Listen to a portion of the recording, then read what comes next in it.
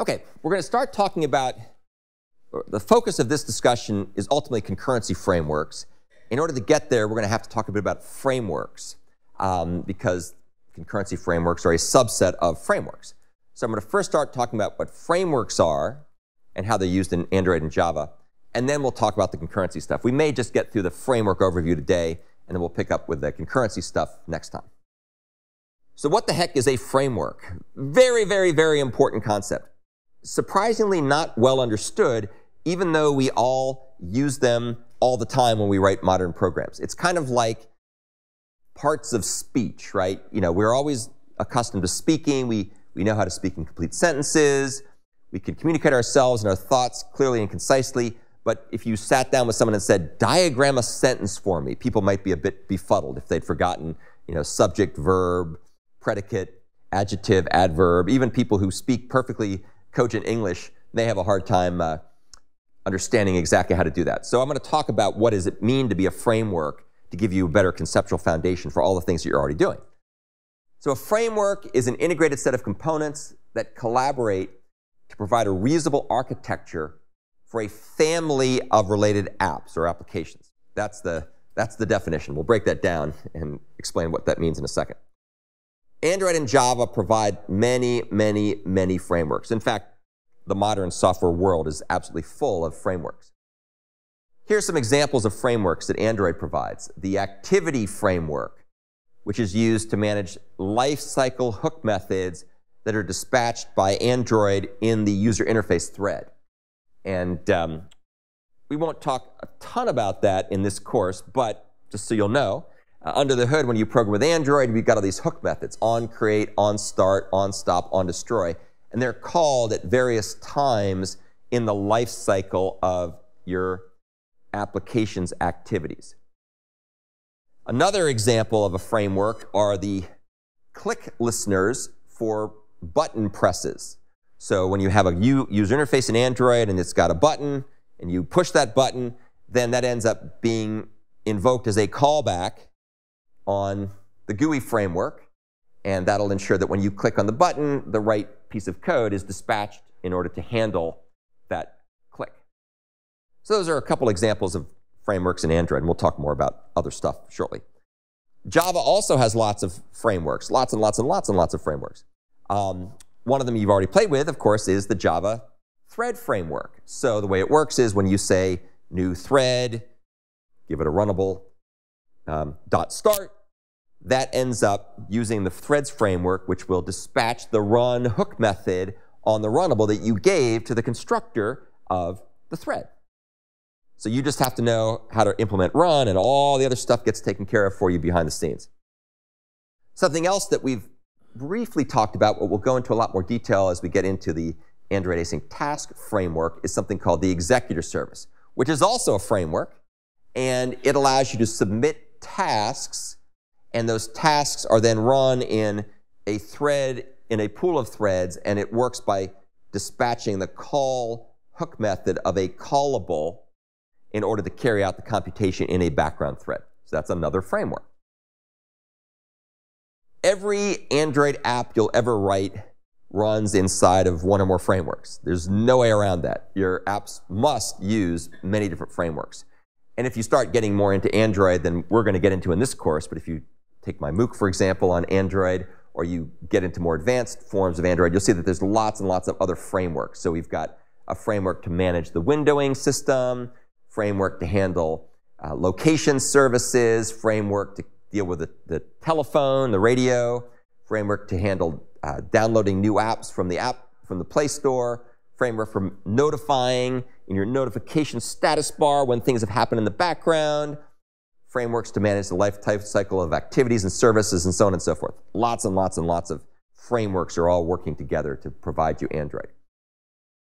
Why do we do this? So what's the reason? Why is this so popular? Basically comes down to so-called systematic software reuse, which is the intentional reuse of software. Back in the day, in fact, you may have done this yourself if you've worked on programming projects that are any length of size or any length of time. There's also opportunistic reuse, where you cut and paste stuff you did before and reuse it. And while that's certainly time-honored and one way to do things, it's got limitations because it's not very intentional. So systematic reuse is much more intentional. By doing this, you allow apps and application developers to avoid having to reinvent the wheel. And the downside with reinventing the wheel is trying to not reinvent a square wheel, right? You want to invent the wheel so it rolls and it's got the right properties. So frameworks allow you to avoid reinventing the wheel. And Android frameworks, like many, many frameworks, use a so-called event-driven programming model to integrate application code into the framework. And the analogy I like to think about here is sort of an iceberg, if you will, where only the tip of the iceberg is above water. That's all you see. That's like your app code. And then underneath is looming the giant part, which is what all is provided to you. So in an event-driven model, the flow of control through the program, right, if you're writing Android code or other code, is in terms of callbacks, which are triggered when certain events happen.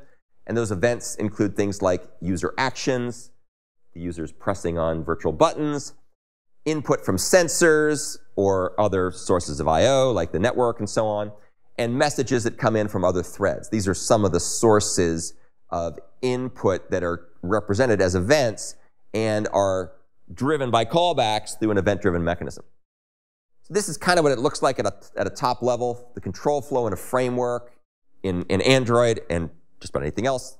It involves interactions between the framework code that's provided for you and code that you write. And this is typically what it looks like. So on the left-hand side in blue, we see the application code.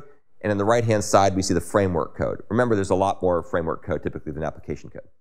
So we come along, we create something. In Android, we might make an activity or a service or a broadcast receiver or a content provider, which was the discussion of last week. And then we register that entity for one or more events.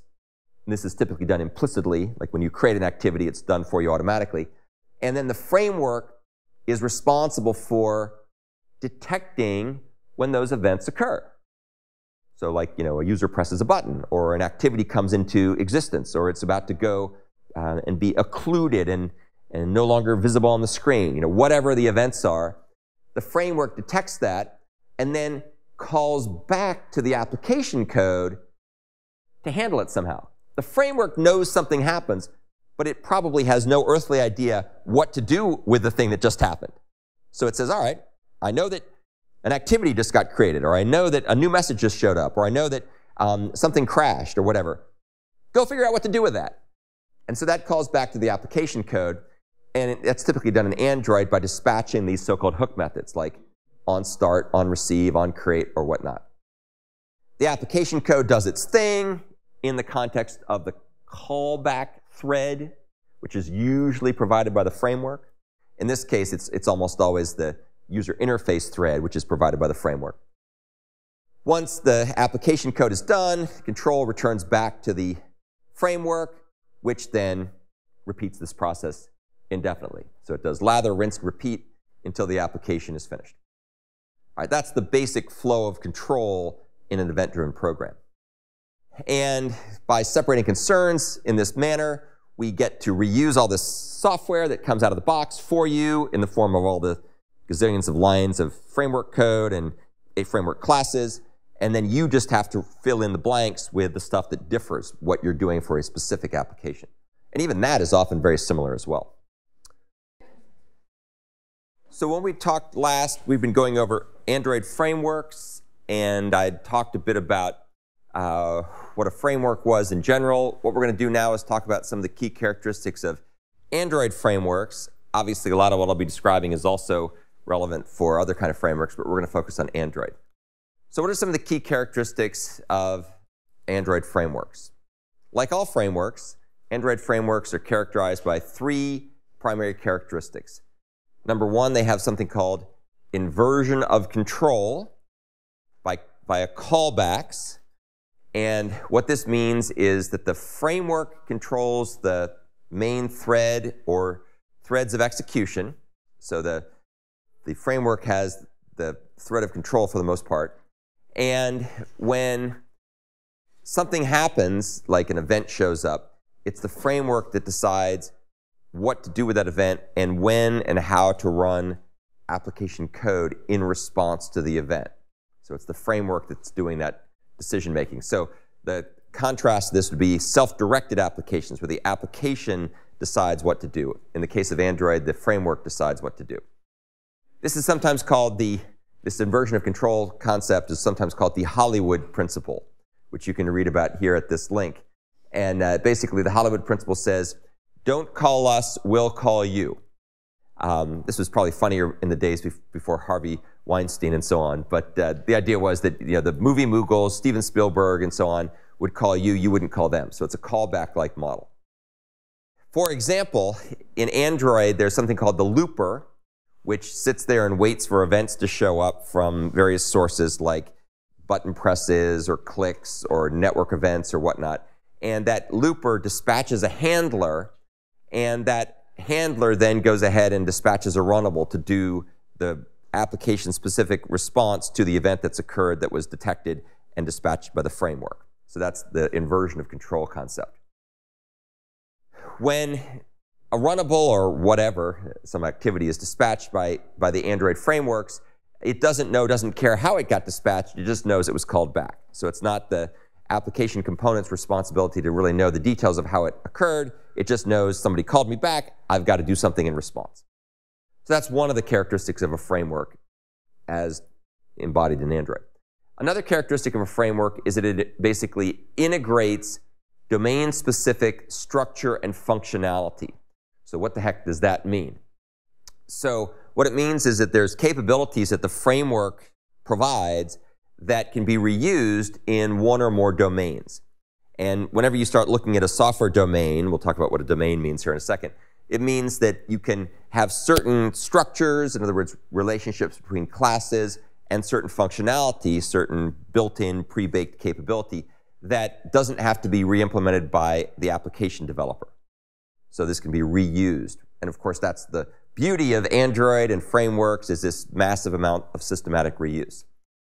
So clearly in Android, the focus of Android frameworks are on domains that are associated with mobile apps and services.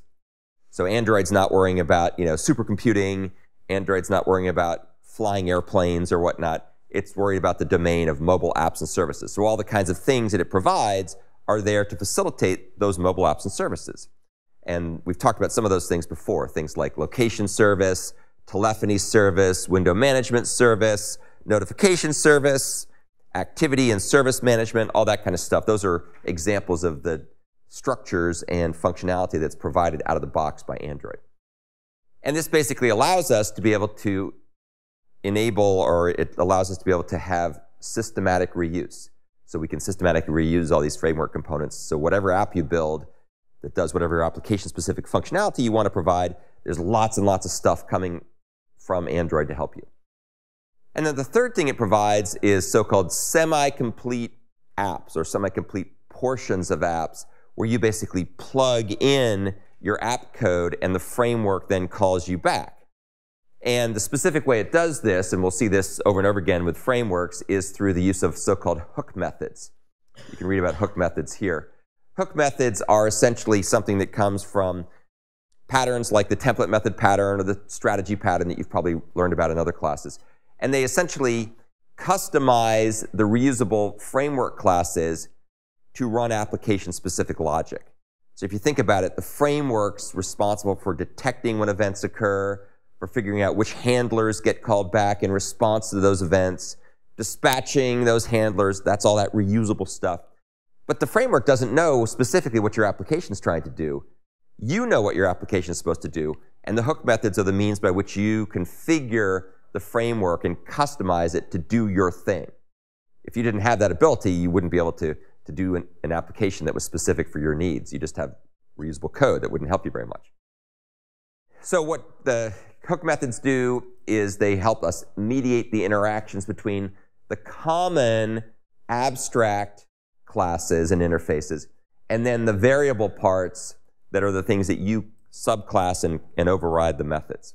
So it basically is helping to connect those two things together. For example, we have something like a runnable, which is a generic abstract class with a well-defined hook method called run.